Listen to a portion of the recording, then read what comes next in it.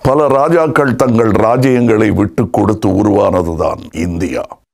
ஆனால் விட்டு கொடுக்க முடியாது என்று உறுதியாக பல இந்தியர்கள் பல மாநிலங்கள் சொன்ன விஷயம் எங்கள் மொழியும் கலாச்சாரமும் என்பதுதான்.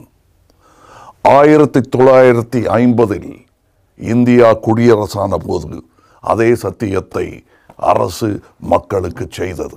அந்த சத்தியத்தை திடீரென்று எந்த ஷாவோ சுல்தானோ சாம்ராட்டோ மாற்றிவிட முயற்சிக்க கூடாது. ஜல்லிக்கட்டு போராட்டம் என்பது ஒரு சிறிய போராட்டம், சிறிய வெற்றி. எங்கள் மொழிக்காக நாங்கள் போராட துவங்கினால் அது அதைவிட பன்மடங்கு பெரிதாக இருக்கும். அந்த ஆபத்து இந்தியாவிற்கோ தமிழ்நாட்டிற்கோ தேவையற்றது. பெரும்பாலான இந்தியர்கள் தங்கள் தேசிய கீதத்தை அவர்கள் மொழியில் பாடுவதில்லை, வங்காளிகளை தவிர. இருப்பினும் அதை சந்தோஷமாக நாங்கள் பாடிக்கொண்டிருக்கிறோம், பாடிக்கொண்டிருப்போம்.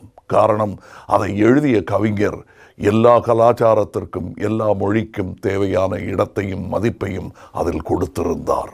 இந்தியா என்பது ஒரு அற்புத விருந்து. அதை கூடி உண்போம். திணிக்க நினைத்தால் குமட்டிவிடும்.